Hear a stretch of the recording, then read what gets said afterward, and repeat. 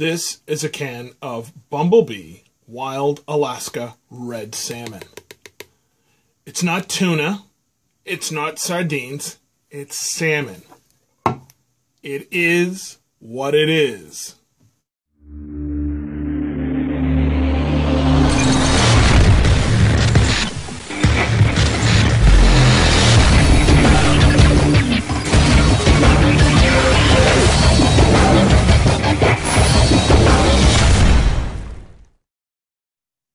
TheHiTechNomad here, and today we're going to talk about the WinBook TW100. And my opening was to emphasize that things are what they are. This is a Windows, running Windows 8.1 tablet, and it's not meant to be, and it really can't be, a replacement for a desktop computer. It can be used as a replacement for a laptop, and certainly for a computer on the go. All right, so that it is what it is. All right, it's not a be-all, end-all, so don't expect it to be that, and you won't be disappointed. And my understanding is that this is the TW100, and that it's basically an Asus T100 that was specially made for Microcenter under the WinBook name. Okay, so if I miss anything in this review, if you want to go and look up the T100 from Asus, I think you'll find it's pretty much the same. Now, the reason that I'm doing a special, or doing a video on this, is because it's cheap. All right, so the Asus T100 is $250, and it comes with a keyboard. This is $200 and does not include a keyboard, but you can get one for retails for $50. But it's available for $39.95. So now you're saying, well, wait a minute, I can do the math. If you're telling me that the Asus is $250 and this is $200, and the keyboard's another $50, that makes $200. Yes and no. That's true, except for the fact that most of the Microcenters will have open box units. Now, open box means that somebody may have just opened it up, took a look at it, decided they didn't want it for whatever reason. Maybe they took it, they brought it back. Comes with all the same warranties, no issues, and in fact, here's one here. This is the one I got, and it still has the plastic over the screen. So somebody didn't even bother to take that off. Now, the interesting thing comes up is that the screen, the tablet, when they're open box, are much cheaper. So, for example, this one here had a little scratch, and it's $129. So now we're getting interesting. So now we've got a $129 Windows compatible machine, and then you're going to get a tablet for another $40. Okay, and you might even be able to get an open. I'll take a look at the cover for it in a second. You might be able to even get that a little bit cheaper too if somebody returned that as well. So you could get out of this for under $200. Okay, so now for $200, you basically have a mini laptop, for lack of a better word. We're just going to call it a mini laptop. It is a tablet. It is touch screen compatible, touch sensitive, obviously. So, for example, I can just go in and I can do all those.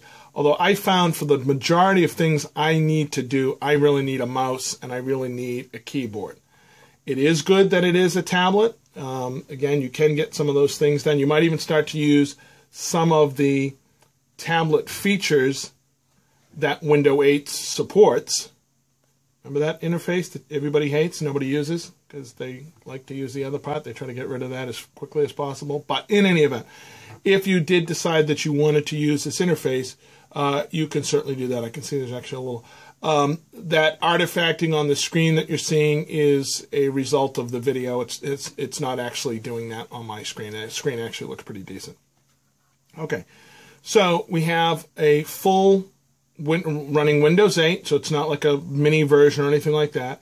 The specs I'll put down the bottom. Basically, it's got 32 gigs of SSID. So again, you're not going to be able to put a ton of things on it, but if you do need to do some basic stuff, you can do that. It comes with Office, a 1-year subscription to Office 365. So basically, you're going to get Office on this. So if you needed a device that you wanted to take with you to school, or in my case, I travel around a lot and I don't want to carry my laptop, but I might need to run a Windows program. As much as I love my Android tablets, I may need to run a Windows program, and now I can. I just take this with me, I'm all set.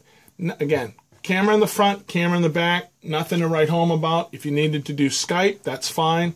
You've got a full-size, if I can turn that enough so you can see it, probably not.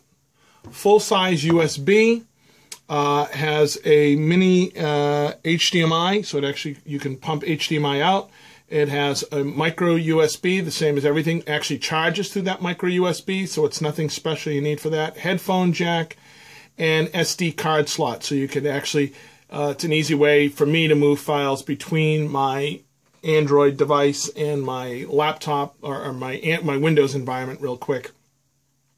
And you might be asking yourself, why don't they actually just make a tablet that does both? I'll do a little video on that later.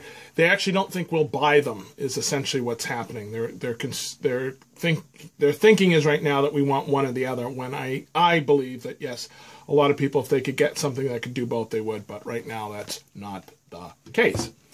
Speaking of cases, all right, so you can use the pop-up keyboard if you needed to use that. That's fine and dandy. Not a big fan of that, obviously. So I went ahead and got the case, which is available specifically for it, for $39.95 because it was on sale.